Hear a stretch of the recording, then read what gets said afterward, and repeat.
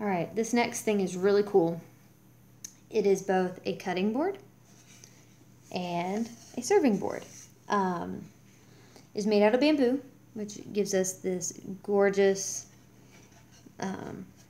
grain. You know, it's really great for a cutting board, and for a serving board. It's very rustic looking. It's not treated with anything, no stains or whatnot.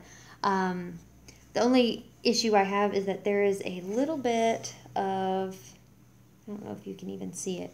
It's raised up a little bit in the middle right here.